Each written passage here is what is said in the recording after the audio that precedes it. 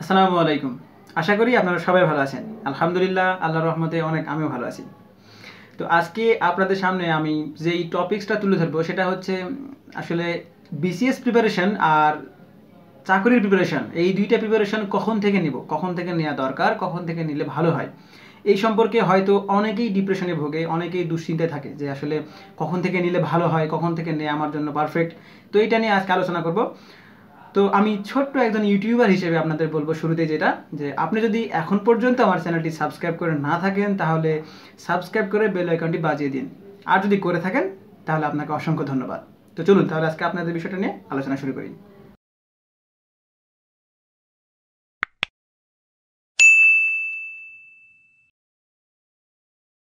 ফার্স্টে যে কথাটা বলবো, আমি মনে মনে ধরে নিলাম আপনি অনার্সে পড়াশোনা করেন, honours first year, second year, third year অথবা ফোর্থ ইয়ার।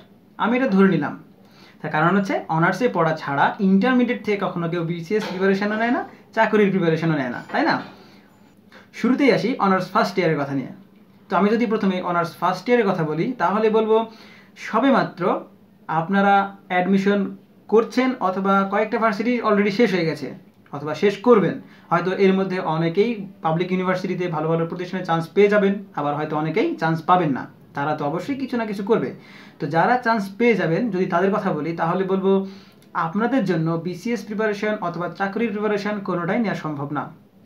কেন সম্ভব না? কারণ হচ্ছে আপনারা সবেমাত্র এভারেস্ট জয়ের মতো একটা অনেক বেশি বড় একটা জিনিস আপনারা জয় করে ফেলেছেন। সেটার আনন্দ উপভোগ করতে করতে আপনাদের প্রথম বছর অনার্স ফার্স্ট ইয়ার শেষ হয়ে যাবে। বিসিএস প্রিপারেশন বা চাকরির প্রিপারেশনের কথা আপনাদের মাথায় আসবেই না। সো এই অনার্স ফার্স্ট ইয়ারে বিসিএস প্রিপারেশন অথবা চাকরির প্রিপারেশন কোনোটাই আপনার দ্বারা সম্ভব হবে না। এবার যদি যারা চান্স পায়নি তাদের কথা বলি, যারা যারা চান্স পাবে না, আল্লাহ যেন তাদেরকে ধৈর্য দেন, তাদেরকে যেন তাদের মনকে যেন শক্ত রাখে, তাদেরকে যেন অনেক বেশি ধৈর্য দেয়। তার কারণ হচ্ছে অনেক পরিশ্রম করার পরেও চান্স কেউ কেউ পায় না। তার কারণ হচ্ছে অ্যাডমিশন তো আসলে ভাগ্যের উপরে 50, নিজের কর্মের উপরে 50। তো হয়তো কেউ কেউ চান্স পাবে না, হয়তো ভাগ্যে নেই, কিন্তু এ নিয়ে হতাশার কিছু নেই। তার কারণ আল্লাহ তাআলা অবশ্যই পরিশ্রমীদের পক্ষে এবং তার ভাগ্য অবশ্যই আল্লাহ তাআলার হাতে।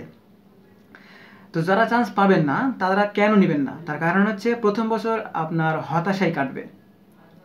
আপনি ন্যাশনালে পড়ছেন, কি কোথাও ভর্তি হননি, হয়তো অনেক আপনি হয়তো ভাবছেন যে আমি কেন ন্যাশনালে পড়বো, আমি তো ন্যাশনালে পড়ার যোগ্য না, আমি তো ইউনিভার্সিটিতেই পড়বো, আমাকে কেন ন্যাশনালে পড়তে হবে, হয়তো এটা ভেবে কোথাও ভর্তি হননি।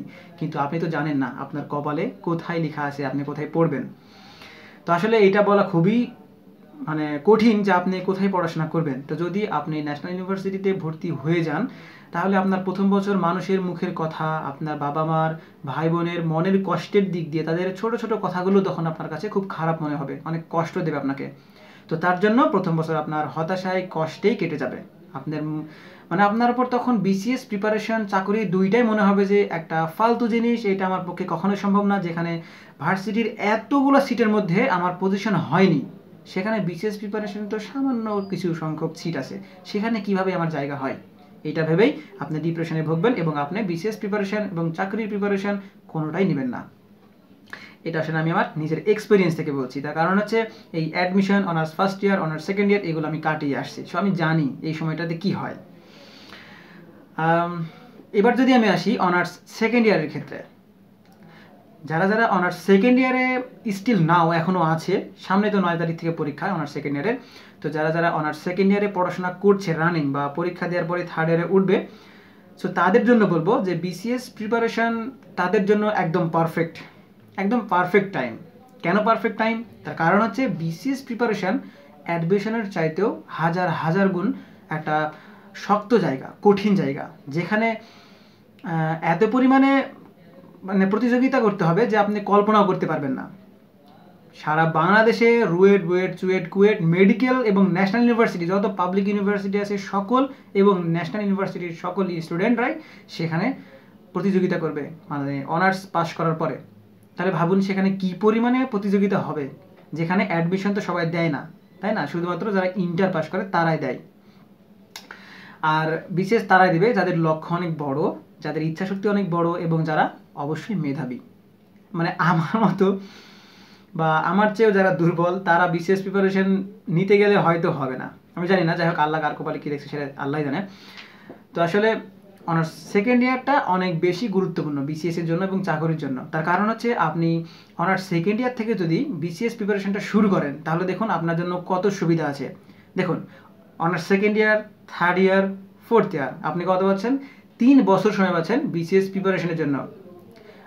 তাহলে আপনার আপনি যদি অনার্স সেকেন্ড ইয়ারে পড়েন তাহলে দেখুন কতগুলো সময় পাচ্ছেন পড়ার জন্য, তাই না? তার কারণ হচ্ছে বিসিএস প্রিপারেশনের কোর্সটা অনেক বড়, এত বড় যে আপনার ইন্টারের চাইতেও দ্বিগুণেরও বেশি। তার কারণ হচ্ছে আপনার দেখুন সাধারণ জ্ঞান আছে, ইংলিশ আছে, ডিপার্টমেন্ট অনুযায়ী সাবজেক্ট আছে, সেখানে অনেক বেশি মার্কসের পরীক্ষা হবে। সো আপনাকে বিসিএস প্রিপারেশনের জন্য এক্সট্রাভাবে অবশ্যই বেশি পড়া দরকার। পত্রিকা আছে, কারেন্ট অ্যাফেয়ার্স আছে, সো অনেক বেশি পড়া দরকার বিসিএস প্রিপারেশনের জন্য। আর বিসিএস প্রিপারেশন তো যেন তেন একটা জায়গা নয়, বাংলাদেশের সর্বোচ্চ সম্মানিত পদ হচ্ছে বিসিএস প্রিপারেশন বা বিসিএস ক্যাডার। মানে বাংলাদেশের মানুষরা আসলে এটাকে মনে করে সবচেয়ে বেশি বড় পদ আর সবচেয়ে সম্মানিত পদ। এটা আমরাও জানি, আপনারাও জানেন। তো বিভিন্ন দেশে বিভিন্ন রকম। তো হচ্ছে অনার্স সেকেন্ড ইয়ারের জন্য অনেক বেশি গুরুত্বপূর্ণ। তার কারণ হচ্ছে আমরা দেখুন অনার্স সেকেন্ড, যারা অনার্সে পড়াশোনা করে আসলে তাদেরকে বেশি পড়াশোনা করতে হয় না। তার কারণ হচ্ছে অনার্সের কোর্স অনেক বড়, বাট কম পড়লেই রেজাল্টটা ভালো করা যায়। সেক্ষেত্রে আমরা কেউই বেশি পড়তে চাই না। মানে কম পড়ে যদি ভালো কিছু করা যায় তাহলে কি কেউ চায় মানে বেশি পড়তে? অবশ্যই চায় না। সো বিসিএস প্রিপারেশনটা অনার্স সেকেন্ড ইয়ারের জন্য অবশ্যই গুরুত্বপূর্ণ। আচ্ছা, এখন আপনারা বলতে পারেন যে আসলে ভাইয়া অনার্স থার্ড ইয়ার থেকে তো প্রিপারেশনটা নেওয়া যায়। হ্যাঁ, নেওয়া যায়, কোনো সমস্যা নেই। কিন্তু আপনি নিজেকে অনার্স সেকেন্ড ইয়ারের জায়গাতেই স্থাপন করে দেখুন, আপনি অবশ্যই থার্ড ইয়ারের চাইতে 1 বছর বেশি পাচ্ছেন। সো তার সাথে আপনি বেশি পড়ার সুযোগ পাচ্ছেন, তাই না? অনার্স থার্ড ইয়ার যদি সারা বছরে একটা বই কমপ্লিট করতে পারে তাহলে আপনি অবশ্যই সেকেন্ড ইয়ার থেকে 2টা বই কমপ্লিট করতে পারবেন। তার কারণ হচ্ছে আপনি 1 বছর সময় বেশি পাচ্ছেন। এবার যদি আমি ফোর্থ ইয়ারে যাই, সেভাবে কত বছর? অনার্স শেষ করে সাথে সাথে তাকে বিসিএস প্রিপারেশন নিতে হবে। তার মানে সে সময় পাচ্ছে মাত্র 2 বছরও না, 1.5 বছরের মতো। 1.5 বছরে কতটুকু প্রিপারেশন নেওয়া যায় ভাই আপনি বলুন? কিন্তু আপনি দেখুন কতটুকু পাচ্ছেন honours second year, third year, fourth year. তারপরেও ধরেন যে ফোর্থ ইয়ার পাস করার পরে আপনাকে রেজাল্ট মানে ফোর্থ ইয়ার পরীক্ষার পরে রেজাল্ট আছে, তারপরে না বিসিএস। তার মানে আপনি অবশ্যই সেখানে 4 বছরের মতো সময় পাচ্ছেন বিসিএস প্রিপারেশনের জন্য। এখন আপনি বলুন 4 বছরে ভালো প্রিপারেশন নেওয়া যায় নাকি 1 বছরে, নাকি 2 বছরে, নাকি 3 বছরে? অবশ্যই 4 বছরে ভালো প্রিপারেশন নেওয়া যায়।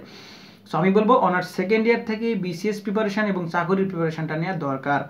তার কারণ হচ্ছে যেহেতু আপনার ইচ্ছা শক্তি, আপনার স্বপ্ন অনেক বড়। বিসিএস প্রিপারেশনের স্বপ্ন মানে হচ্ছে বাংলাদেশের শিক্ষা জগতের সবচেয়ে বড় স্বপ্ন, বাংলাদেশের বলেছি আমি।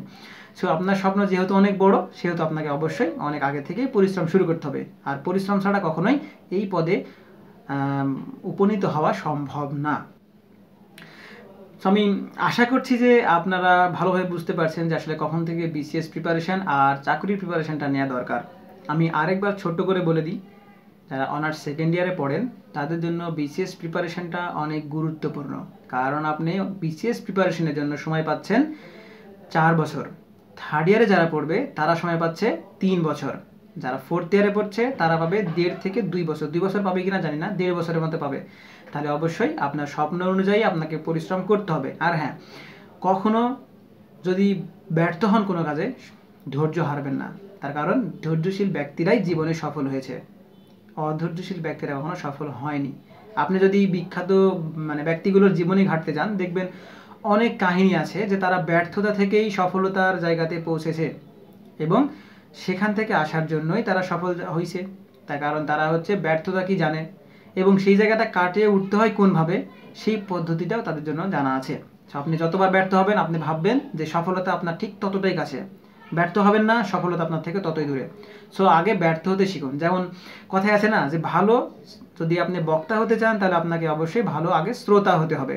তো আমি বলবো আপনি যদি সফল হতে চান আপনার জীবনে অবশ্যই ব্যর্থতা আসবেই এবং সেই ব্যর্থতাকে ব্যর্থতা মনে না করে সফলতার একটা অংশ মনে করতে পারেন, তাহলে আপনার জীবনে অবশ্যই সফলতা আসবেই।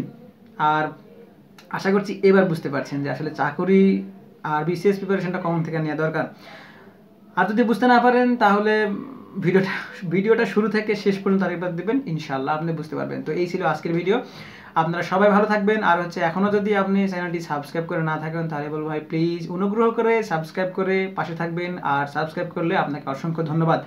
সো এই ছিল আজকের ভিডিও। সবাই ভালো থাকবেন এই প্রত্যাশায়। আল্লাহ হাফেজ। আসসালামু আলাইকুম ওয়া রাহমাতুল্লাহ।